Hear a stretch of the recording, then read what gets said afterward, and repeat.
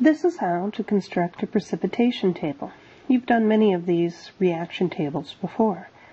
Construct the reaction table for mixing 45 ml of 0.17 molar silver nitrate and 64 ml of 0.21 molar potassium chromate. And we're also given the KSP of silver chromate. Okay, very well. Let us first write the reaction. We have 2 silver ions reacting with a chromate to give our solid silver chromate, which is a solid and precipitates.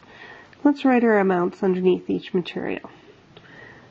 We have 54 ml, and it is 0.17 molar for the silver. We have 64 ml, and it is 0.21 molar for the chromate. Alright, the first part of this is just taking 54 times 0.17 and finding out that I have 9.18 millimoles. Now, since this is only good to 2 sig figs and we have to enter this into WebAssign, let's just stick with 9.2, not 9.18. Okay?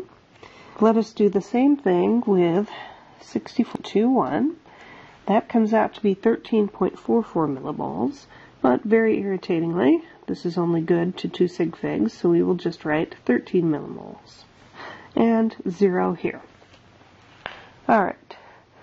Now, I can tell that if I were going to use 13 millimoles of chromate, I'd need 26 millimoles of silver, whereas if I were going to use 9.2 millimoles of silver, I only need to use 4.6 millimoles of chromate. So this has to be my limiting reagent.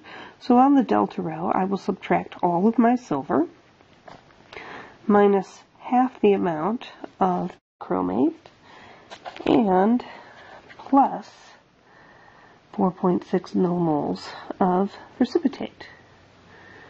Alright, now on my final, this will be 0 millimoles. Being very careful with sig figs, technically this was 13, I'm going to write 0.44 sort of in the background, and it was minus 4.6, and if I take that, I know this table's a little bit wiggy, I wind up with 8.84, which I'm going to write as 9 millimoles. And this is good to 2 sig figs because I'm adding to 0, so that is 4.6 millimoles. Quite distressing. Okay.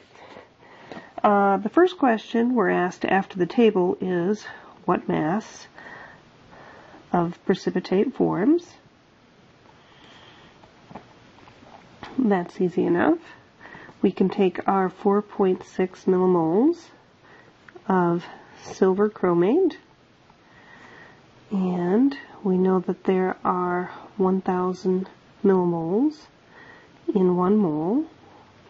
And as far as molar mass goes, the molar mass of silver chromate is 331.73 grams of silver chromate per 1 mole of silver chromate.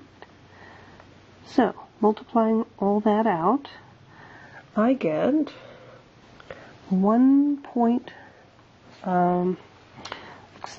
52 grams, which is only good to 2 sig figs, so I will input 1.5 grams. Alright, the next question says, what is the concentration of excess reactant at equilibrium? Well, please note that I have 9 millimoles right here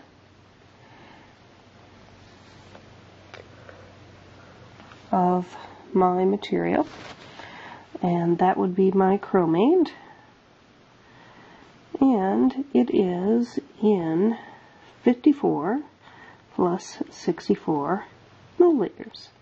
So 9 divided by 54 plus 64 should give me 0.076 molar, and that is my concentration of chromate. Okay. The last question asks, what is the concentration of limiting reactant at equilibrium?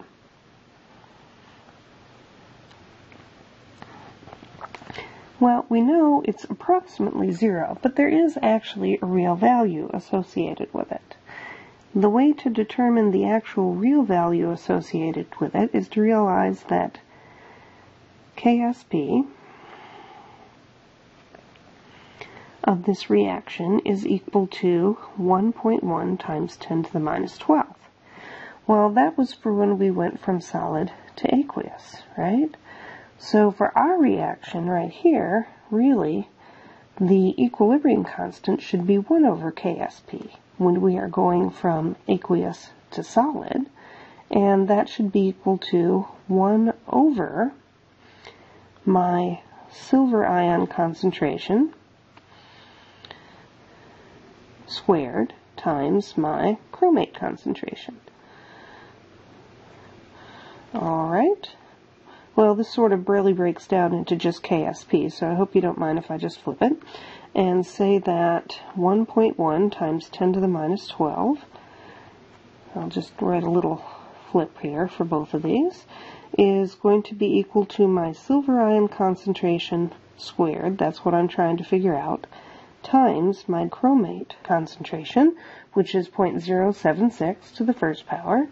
So multiplying that out and taking the square root, I get that my silver concentration turns out to be 3.8 times 10 to the minus 6 molar. And that is my last answer. Alright, that's how you do a precipitation table now that you know KSP.